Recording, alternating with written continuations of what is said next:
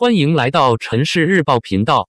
请订阅频道，所以大家不要错过当天最热门的新闻。我们今天的时事通讯包括以下内容：肖战两部剧登上香港国际影展，工作室也爆料肖战新捷报，好事成双。近日，肖战主演的两部剧都登上了香港国际影展。这两部剧分别是《玉骨遥》和《梦中的那片海》，是肖战主演的两部热门待播剧。值得一提的是，有一家工作室也在网上发文爆料肖战的新捷报。肖战和任民主演的新剧《玉骨遥》预约人数突破了450万，可以说是好事成双，数以万计的观众都特别期待肖战的作品。据悉，肖战主演的《玉骨遥》和《梦中的那片海》两部新剧都登上了香港国际影展，不言而喻了，都希望肖战的作品可以早点播出。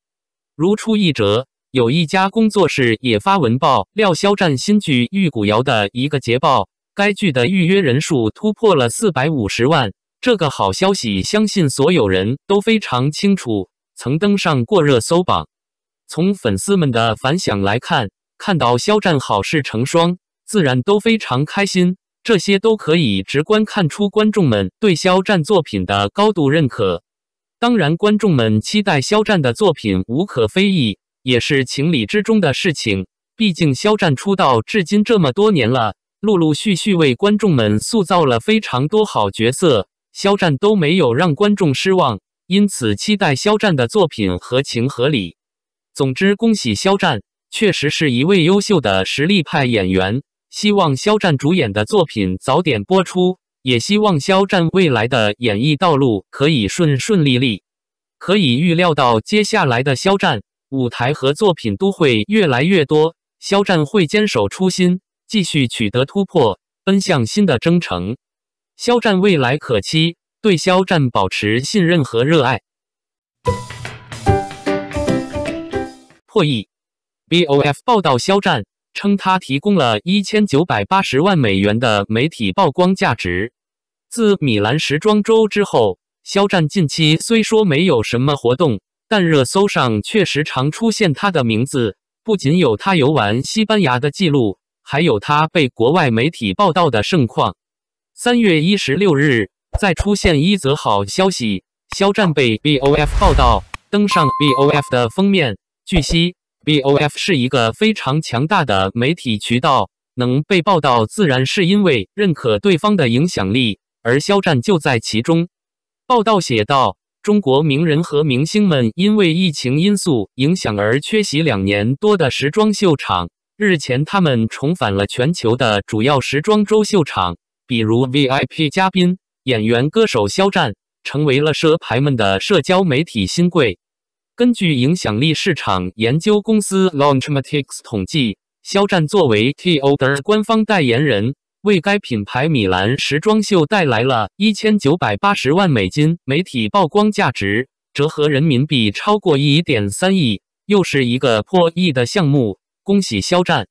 不仅夸赞他的影响力，而且该报道还以肖战在 Gucci 秀场 C 位照片为封面。肖战身侧即为 Gucci CEO Marco Bizzarri， 可见身份的尊贵。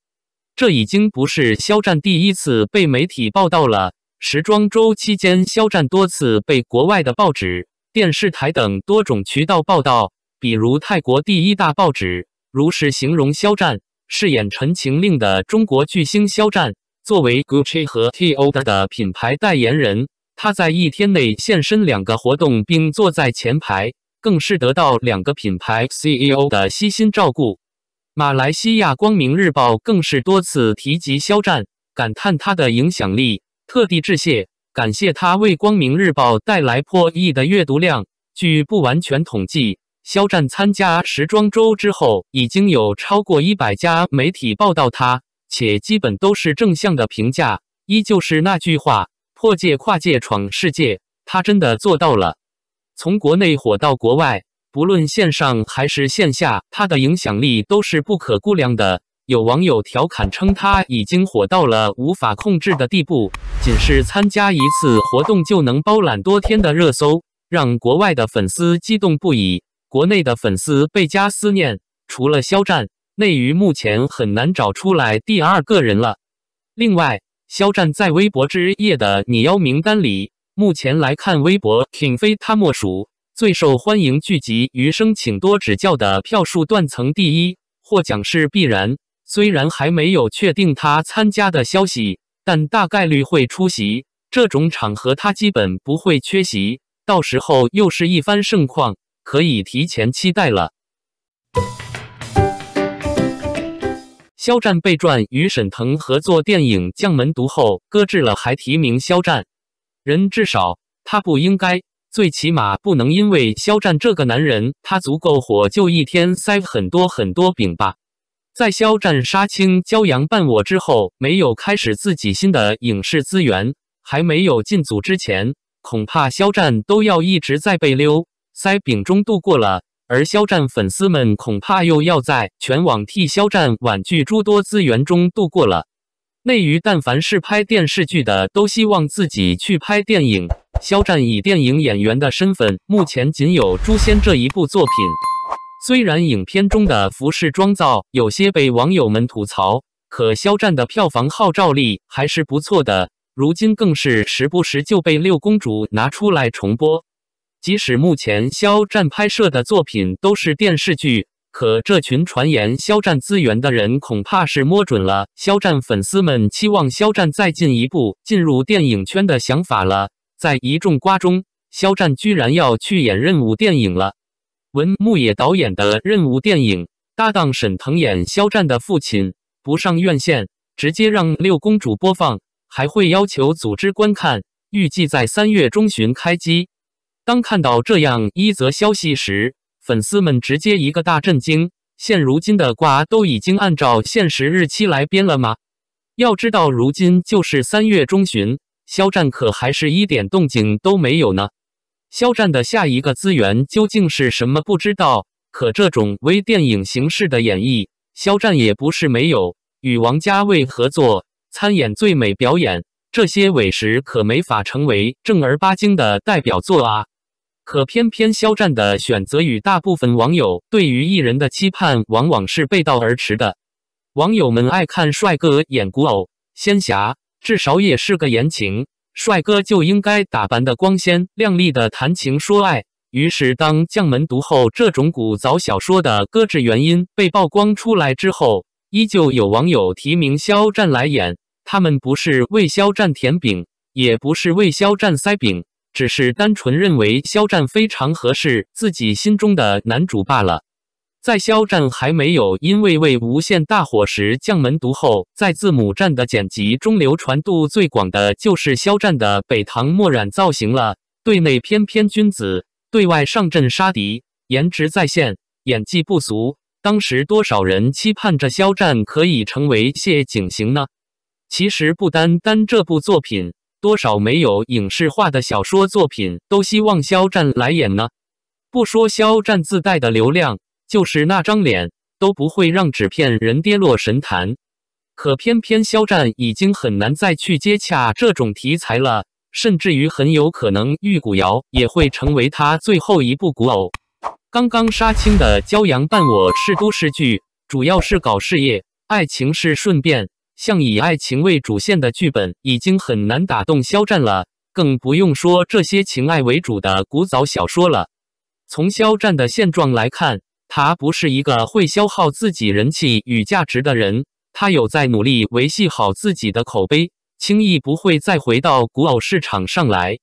所以啊，以后溜肖战的时候可以尽可能高大上一点，譬如与沈腾合作的这部任务电影，但凡不是3月中旬开机，应该已经有不少粉丝开始期待观望了吧。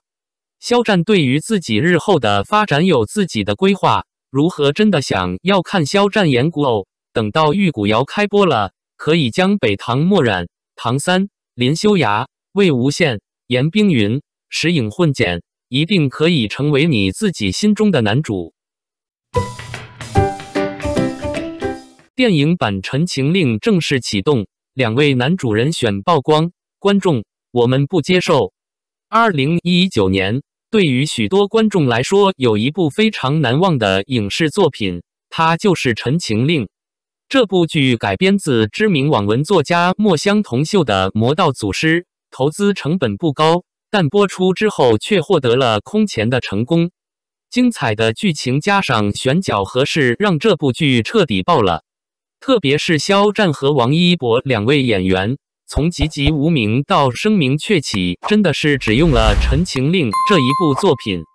如今时隔4年过去了，大家对于这两位演员当初的合作依旧念念不忘。可惜如今要两人再次合作，却早就成了不可能。没想到近日传出了影版《陈情令》正式启动的消息。对于这个消息，很多观众非常开心，甚至期待着当初两位电视剧版主演能够再次齐聚。只是当主演的人选公布之后，却仿佛一壶冷水浇灭了大家的热情。原因则在于电影版《陈情令》居然不是邀请原来演员，而是采用全新的阵容。首先，电影版《陈情令》中饰演魏无羡这个角色的男演员被曝是郭俊辰。对于这位男演员，观众确实非常熟悉。最早了解他还是从《太子妃升职记》这部剧红遍全网的网剧，不过在里面他饰演的是一个小配角。而后来他接连出演的不少热剧让他崭露头角。特别是《旋风少女2》以及《少年派》两部剧让郭俊辰渐渐被关注，直到演员请就位中，他被郭敬明力捧，这才让许多观众对其熟悉起来。实话说，郭俊辰颜值虽然不低，但要让他饰演魏无羡肯定是不合适，原因则是肖战版实在演得太好。倘若换个人出演魏无羡，观众估计分分钟就能够出戏。至于说蓝忘机这个角色，自然也是如此。有消息透露，这一次电影版中会邀请去年人气暴涨的新晋小生李弘毅来出演蓝忘机这个角色。李弘毅并非科班出身，甚至差点成为技校学徒，但俊秀的外表让他最终踏入了娱乐圈。与王一博一样，他本来也是练习生出道，后来因为个人原因退出训练。此前演了不少作品，但却没有引起任何反响。即便接了和辣目洋子合作的《我叫刘金凤》，可因为这部剧的缘故依旧没火。直到《少年歌行》，这才真正让他走红。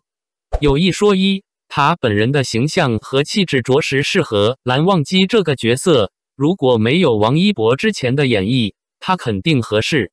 可惜没有如果。王一博和肖战这一对组合实在太犯规了。一部戏选角方面是非常重要的，而魏无羡与蓝忘机两个角色，肖战和王一博就仿佛是本色出演一般，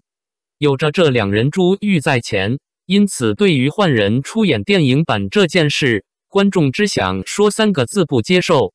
目前关于电影版《陈情令》开拍时间据说将会在2023年下半年。同时郭俊辰和李弘毅两位主演也会相继进组，而为了能够开拍，似乎还魔改了剧情，同时也修改了电影名字。就是不知道大家对于这所谓的魔改版《陈情令》期不期待呢？感谢您观看视频。如果您觉得本时事通讯有用，请不要忘记点赞、评论和订阅。祝您生活愉快，充满活力。再见。